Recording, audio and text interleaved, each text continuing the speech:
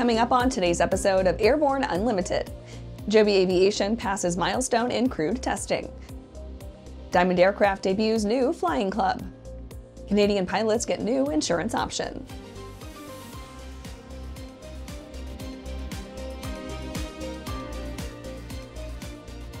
Welcome to Airborne Unlimited. I'm your host, Holland Lee.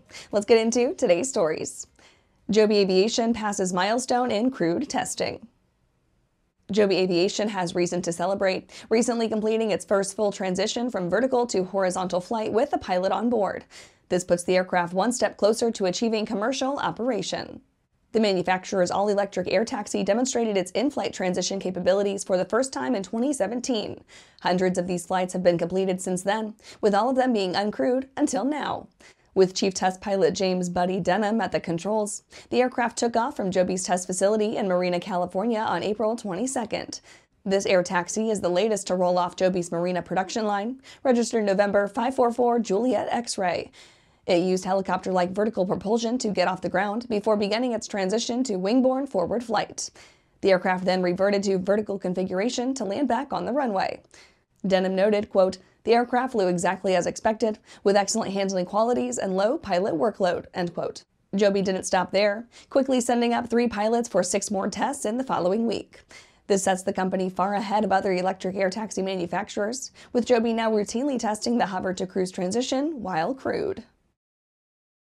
After the break, NASA and Boeing set aside sustainable aircraft test. The legendary BD-4C program is building an exciting future for those who want a rugged 4-seat family flyer with a proven history. The SureWings program produces a complete kit and builder assist program that gives you everything you need to be flying a BD-4CS in record time. For conventional kit builders, BD Aviation has parts, partial kits, and full kits for the 190-mile-per-hour BD-4C that has logged thousands of hours. Visit SureWings.com and BDAviation.com for more details.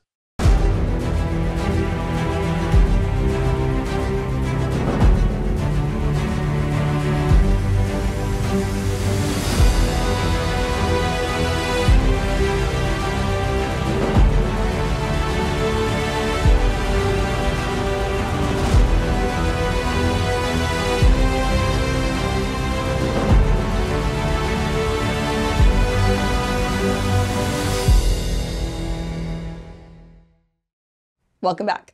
Now let's take a trip around the patch for some shorter stories. NASA and Boeing set aside sustainable aircraft test.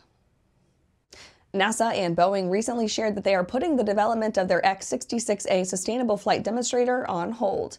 The aircraft project kicked off in 2023 with over $1 billion of funding from both partners. The plan was to take an old McDonnell Douglas, later Boeing MD-90 airliner, and replace its wings with longer, thinner ones. This modification could provide massive cuts to fuel consumption and emissions.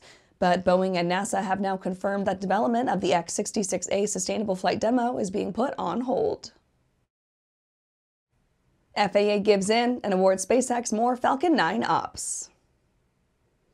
The FAA recently took the Air Force's advice and granted SpaceX a drastic increase in annual Falcon 9 operations out of Vandenberg Space Force Base. Now, a draft environmental assessment allows Cape Canaveral operations to go from 50 to 120 per year. This redrafted environmental assessment also includes plans to build a brand new first-stage landing zone to support up to 34 vertical touchdowns annually. The rescheduled virtual public meeting will be held on May 8th, and comments will remain open through May 15th. Wyoming ANG successfully medevacs Antarctic cardiac patient. A patient who sustained a cardiac arrest was successfully evacuated from McMurdo Station in Antarctica, an op carried out by the Wyoming Air National Guard's 187th Aeromedical Evacuation Squadron. The patient is a U.S. civilian contractor and a veteran of over 20 Operation Deep Freeze missions. McMurdo Station houses about 500 personnel during the winter months when flights in and out are particularly challenging, if not impossible. As it were, temps at the station were hovering around minus 31 degrees, and blizzard conditions had prevented an earlier rescue attempt. Sent into space sends Oreo cookie into orbit. Recently, launch service company Sent into Space delivered a batch of soccer jerseys into orbit, but their latest delivery saw one of Nabisco's Oreo cookies. The firm did their usual thing, creating an Oreo-themed microsat to hold a single cookie in the perfect position for some cute spacefaring footage. The centerpiece was built to house a custom-engineered cookie cannon that was tested out with dozens of Oreo sleeves on the ground before sending it up to prime time. The end result, an orbital cookie dunk. That's it for today's trip around the patch. Let's get back to the rest of the news.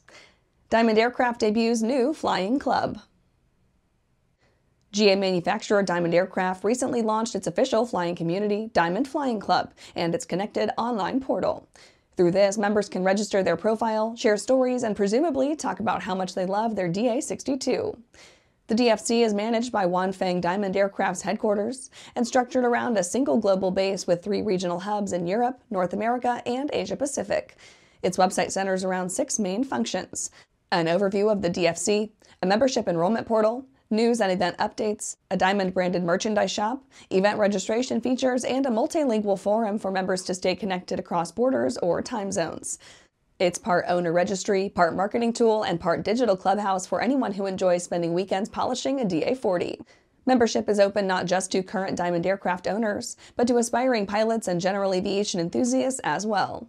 Diamond positions the DFC as an interactive global community where users, experts, and curious bystanders can exchange experience and knowledge. So whether you're flying one or just wish you were, there's now a place for you to hang out and maybe buy a keychain while you're at it. After these messages, Canadian pilots get new insurance option.